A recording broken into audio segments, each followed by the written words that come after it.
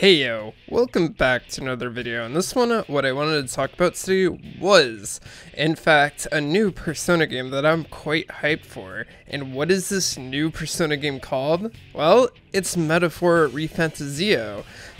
Like, bro, Makoto from Persona 3 Reload's in it, and Yu Narukami's in it. There's nothing to complain about. Just get it. What are you waiting for? Okay, joking aside, I'm self-aware that people have been kinda talking about this game as if it is a Persona game. Persona creators, of course, are involved, but there's a lot more to it than that. So, with that being said, I do want to say thank you to the people that are looking at the thumbnail and title and being like, this guy does not know what he's talking about, Persona fans strike again! And I'm just the most self-aware person, so I just want to say thank you for the free promotion. Alright, so getting into it, why I'm actually really hyped for Metaphor Refantazio is the fact that skateboarding's a thing, or something like it. The traversal in the world of the overworld actually looks really fun, and it looks a lot more open than what you would find in a Persona game. I'd even argue it's more attuned to a Shin Megami Tensei game, with how I guess open Nocturne in Shin Megami Tensei 5 is. I'd go as far as to say that's how the open world overall feels in this game. And it looks like there's quite a bit of variety within this open landscape, especially because you're going to be traveling from place to place. They're really trying to hone in the fact that you're going on a mission while also traveling with your companions through different areas. And honestly, I am noticing within these trailers that you're starting to see different varieties within these areas, and that's really dope to see. Like, I'm really excited to actually feel really immersed within this game. Not only is there a variety of, different areas in this game, the combat system has something of a mix between it as well.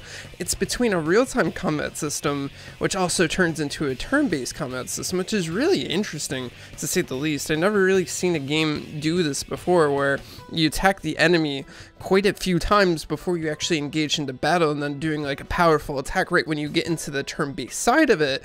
And then what the turn-based kind of side turns into is like a Shin Megami Tensei 3 iteration of that combat system, which basically means you have to really strategize your tactics within this combat system, because Shin Megami Tensei 3 is pretty hard if you don't know what you're doing. Matador and Devil May Cry Mandante coming at you at the same time. You gotta love that, especially when you're trying to grind a few levels to take down Matador, right? Okay, sorry. I'm just having a Shin Megami Tensei 3 PTSD, but it's all fine, But more so how this combat system kind of goes is, it doesn't work how it works in Persona. In the sense, it's basically like you hit the weakness, you gain another turn, but it's not, one more, it goes to your other party member that gives you another chance to defeat that enemy, and then eventually your turns run out, so it's not an endless loop of just getting criticals and, weaknesses. I actually prefer this kind of strategy-based thing that you're doing within Metaphor than sticking with the Persona formula and making it way too easy to get through this game. Granted, there is a retry button, so there's not really, a fear of having a game over, since you have that retry feature. If you definitely know you're not gonna win, you might as well just retry the battle and start from the start, and then start destroying the boss, because now you know what every weakness for that boss is, which honestly it kind of makes it easy, because you don't get that I guess defeated face, oh, he killed me again, how am I supposed to beat him? Instead you can actually trial and error things, I guess, more so, but it just kind of makes it easy, because I guess from Final Fantasy X on the PS2, you would get stuck on, let's just say, Seymour's second phase, and then you basically just have that dread of oh my god, he killed me again, screw you, Seymour. Granted, with even having a retry button, I do feel as though this game has more of a difficulty thing going on for it, with the fact that the enemies can do the same to you. So for instance, if the enemy gets a weakness, they get granted another turn, and so on and so forth. So if you're not prepared for the battle, you basically can get wiped pretty easily, I would say. Just like in SMT3.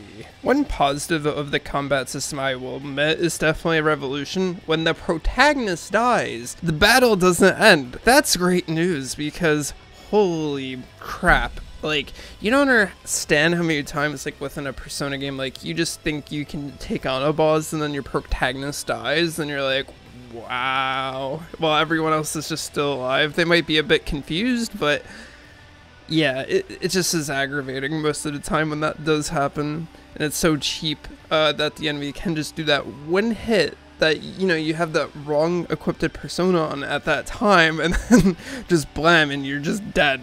Everyone's been through it before. So there's another thing that's also added on with the combat system, and that's the fact that you can level up your personas. Well, not in the same way, and I should be saying archetypes. I'm just adding in the personas because it's kind of basically that, but a bit more, I guess, complex in a sense, because the protagonist can basically switch and swap archetypes, which is really dope, and they're designed by a variety of different people, so it's not just like the same, I guess, demons that you find within the Shin Megami Tensei series or the Persona series. Like, these are just kind of unique to Metaphor, which is really awesome.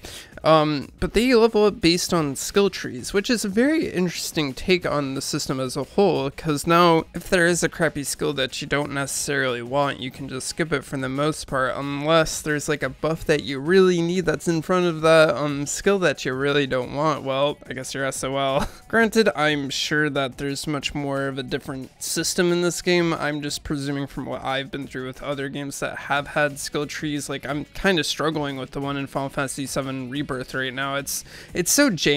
Like, you just kind of are just throwing stuff there and then hoping for the best. That's what I've been doing. It's kind of been working out, but you know what I mean. It's like, skill trees can be good, but I'm sure that they designed it well enough where you're not getting kind of like screwed over or thinking that, you know, what you're doing is kind of like a waste of time. I think this is much more of a compelling skill tree system with the archetypes than what you would find in potentially Final Fantasy VII Rebirth.